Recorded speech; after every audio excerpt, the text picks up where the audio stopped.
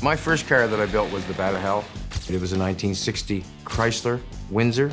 And I come home and I cut the roof off it. I felt sick to my stomach, you know? What have I done? But that gave me the will and the want to go back in there and fit that roof on that car because I just destroyed it. I didn't know what everybody would think of it with the big wings and the shortened roof and the dorsal fin in the middle. I'd have no idea, but I didn't care. I wanted my way, and that's the way it went. I'd drive that damn thing anywheres. How's that?